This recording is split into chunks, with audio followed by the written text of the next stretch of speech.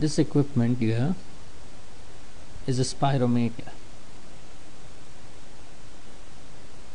and it's used for measuring the breathing volume.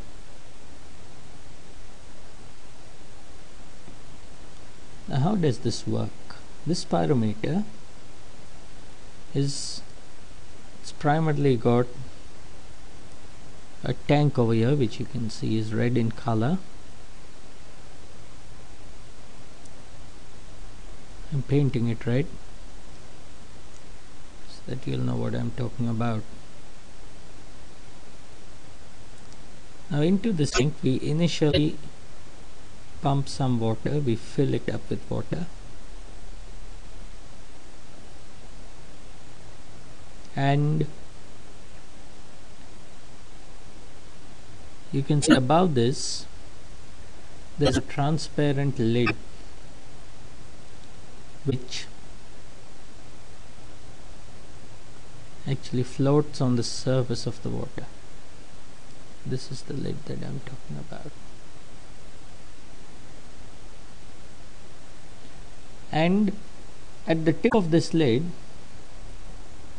there's a pointer, a pencil or a pen which is attached there, and that lid can move along a graph paper, and the graph paper you can see is on something called a kymograph, which is a rotating drum. This is called the kymograph, which is a rotating drum to which the graph paper is attached, and as this pen moves up and down it forms a wave pattern on the graph paper. Now, once we fill the water into the trough here, and once the water has filled up this region, now what we do is we pump in oxygen through this inlet pipe, through the face mask. The oxygen is pumped in through this tube, and as the oxygen moves inwards, as shown by the direction of this arrow, the lid will be pushed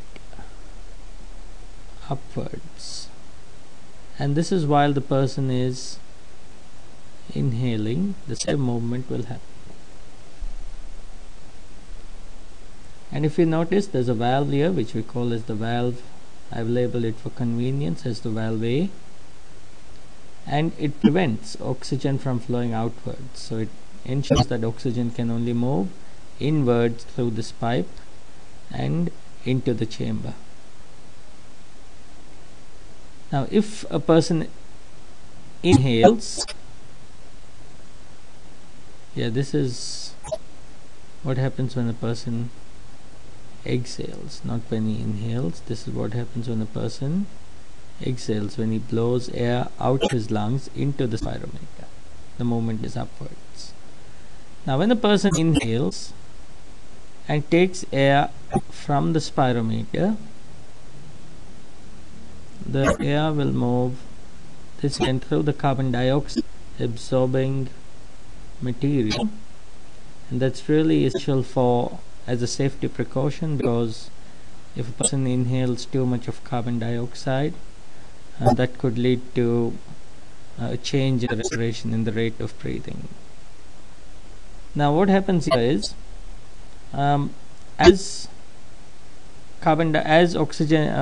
oxygen is removed from the chamber, as the person inhales, this lid will move downwards. So as the person exhales, the lid moves upwards. As the person inhales, the lid moves downwards, and there will be corresponding movement of this pen, and the combined movement of the pen and the graph paper will give a wave pattern as shown here. Now, that's what we have to analyze as the spirometer trace.